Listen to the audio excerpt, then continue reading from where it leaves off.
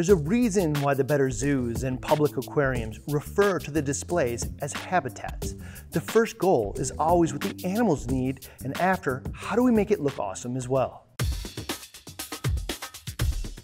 I've been aquascaping wrong for decades. It's not about looking cool, stability, not about coral placement, not even about flow. It's a fish tank. It's where they live. What happens when we give the fish what they want?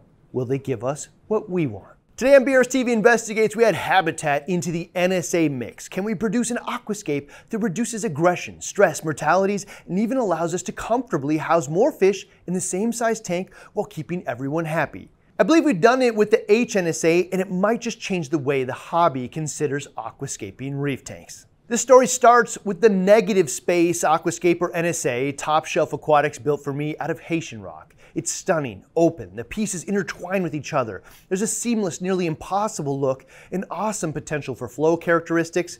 However, Haitian rock doesn't exist anymore, so what are other reefers supposed to do? This is the birth of the Marco Rock NSA. Many of you likely saw me smash Marco Rock up and reassemble it into a smaller aquascape that maintained many of the most interesting aspects of the top shelf scape.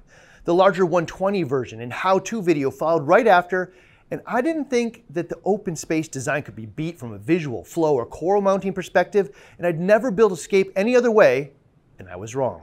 Ultimately, what I missed is the open negative space provides very little habitat for the fish. The big smooth structure just doesn't have a lot of nooks or natural shelter for hiding or resting. I saw it in my own tank. Even though it's 360 gallons and relatively few fish for a tank that size, there's a lot of nipped fins, a decent amount of aggression, stress, and even some mysterious losses of fish. Elliot at Marine Collectors suggested that I consider building mini habitats of open structure rock and added them to the tank. When I did that, the fish immediately moved in and the problems dissipated. This is one of those missed pieces. When pointed out, it's instantly clear. This is where the fish live, and like any community, they fight over the best homes or habitat, as well as benefit from safe retreats when other members are jerks. For instance, in the Clown Harem series, where we maintained 30 clownfish for 4 years in a 120, success largely based on managing aggression through a stable supply of food and ample habitat, homes, and retreats. I've also seen it in my own tank when I add those mini habitats to supplement the negative space scape. So that sets us up for today's challenge. Incorporate habitat into a negative space design. Let's start with what matters most, our responsibility to care for fish's needs and habitat, but not let go of what makes a tank look awesome, provides wide open flow in, through, and behind the rock, and ample location for corals. Lastly, I'd also like it to be easy to remove and transfer to another tank without skipping a beat if needed, allowing us to otherwise capture impossible fish down the road. Can this all be done? Well, you be the judge. This is the HNSA we put together. We have over 25 different retreats and resting areas throughout the entire scape. Mission accomplished on that front. I'm confident this habitat considered and accounted for the fish's needs. You won't just see them swimming back and forth, but rather in and out and throughout the entire tank and habitat. But does it look good, and does it still meet the standard of negative space? There's no question, filling in areas, creating coves, overhangs, and hideouts also fills in some of the negative space. However, you can see ample open space, particularly when you look at the tank from a variety of angles. I'd call it a hybrid. Once the habitat is incorporated, it always a little bit less negative space, but you can find the unique balance that you're looking for. However, it's those impossible overhangs, open areas, coves, and balance of space that retains that same awesome look of an aquascape built for our eyes and a display in our homes. It's the same characteristics that provide for awesome flow in front, behind, and throughout the scape, all done without sacrificing space for coral. In fact, I think there's likely more coral locations than many aquascape styles. We also did it with two pieces which appear to be intertwined. The two pieces are heavy but manageable. We can take the scape out and put it back in the tank with near zero effort. Okay, so how do you do this for yourself? The core of this is just breaking Reef Saver or Marco Rock into pieces and reassembling them into new, unique shapes in one larger cohesive structure. But the results are in the technique, and we learned some new techniques to share. First, right tools for the job. This is what we used on this scape for a 120-gallon tank. 1 large container of extra thick glue, 1 large container of general bonding glue, 5 Insisets, 22 sticks of gray epoxy, a few syringes, acetone, stir sticks, canned air, a large metal mallet, chisel with guard, 200 pounds of Reef Saver rock, a half dozen small pieces of foundation rock, 1 large and 1 medium foundation. A bag of oolite sand is optional, but I'll show you a new technique we used to avoid the need for sand. Building the scape is pretty easy. The flat bottom foundation pieces may be the most critical pieces of building an open scape like this. They're going to provide leverage, and you'll see why we don't actually stack rocks on many of them. We often build pillars out of it and create open space. To build the rest of the structure, you'll need to use the hammer and chisel to break up larger rocks. They break pretty easy, but if you take a minute on each piece to look for the fault lines to leverage, you'll create more unique shapes. The most useful pieces tend to be the thin shelves, pillar-shaped, and generally just irregular shaped pieces. You might be surprised to find that the medium to smaller pieces are the most useful. And don't be afraid of taking a bunch of small golf ball sized pieces and using them to create something totally new. When breaking it up, do it on some cardboard to save the dust. We'll use it later. To glue the pieces together, we're going to use extra thick gel in the Instaset accelerator. The goal here is a nice thin layer between and over the joints.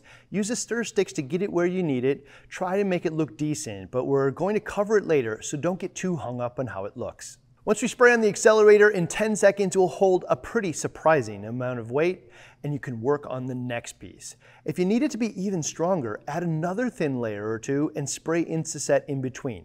Try and avoid big globs of glue because they can take hours or even days to dry. Even with the Instaset, the thick globs will dry on the outside, but the center stays gooey for a long time.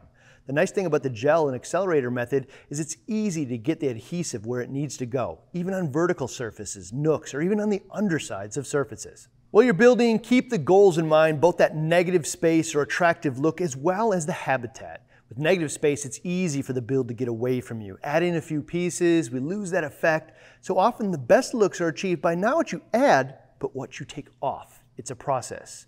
Never feel committed to anything and welcome opportunities to take something off and take a totally new direction. It's also not a race, it's a hobby, and the best changes we made came from stepping away from the project for a day or a few hours and taking a look with fresh eyes. The most natural and interesting looks also will not share parallel lines or right angles, so don't put the shelf at the same angles and don't make the shelves entirely flat. Give them a contour that follows other natural lines. The pillars and supports should rarely be straight up and down. Find an angle. It's also the details that count. When you find a straight edge, give it that piece that gives it a little bit of visual interest or flair. And it takes more effort to do, but whenever possible, try not to connect the structures or overhangs. You can see a dozen areas where we chose not to connect one rock to an outcropping and give it that impossible look. From a habitat perspective, look for anywhere you can to not just have swim-throughs, but substantial overhangs or nooks. Be aware you can go too far with this and transition the negative space into more of a wall look, so don't be afraid to take some off and find that balance. However, many people may find they actually like this unique version of the wall look with 50 times the habitat and a much more personal, unique scape than many other approaches. Once the scape is together, it's time to reinforce the structure. In the past, we did this with mortar or cement, which works well and cheap. However, it's hard to get into a lot of locations like vertical surfaces or under joints. It's also messy to mix and apply. This time I used gray epoxy, partially because Randy's Investigates found epoxy to be a stronger bond on dry surfaces. However, the real win with epoxy is the thick consistency. It allows you to apply it to nearly any surface. You can wrap it around surfaces and it holds within minutes. I found rolling it out into tubes allows you to insert it into holes, follow glue line joints, and wrap around objects, and it made it a lot easier. My biggest complaint about epoxy in the past is the smooth surface from our thumbs is easy to spot and looks unnatural.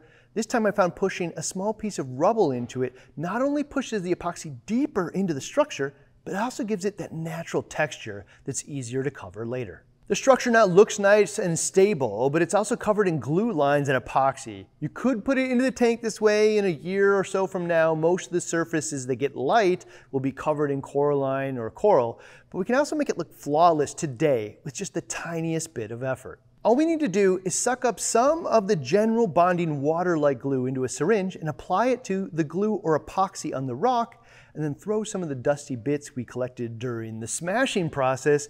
5 seconds later, blow it off with your can of air and it's almost gone. One more application and the joint is totally hidden.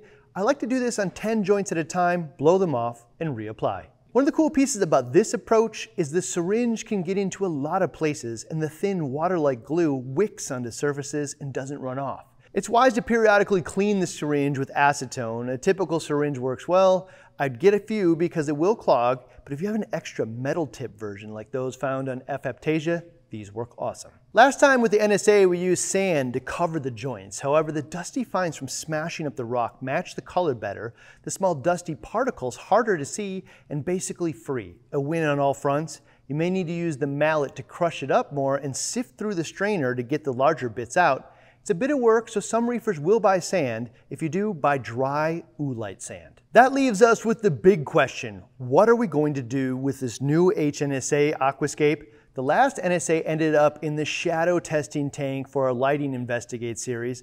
This one, the Flow Investigate series, we want to see how power heads work, the angle, the flow, the rate, the distance, and how it works in a tank with an aquascape. The Flow Dynamics playlist is right here.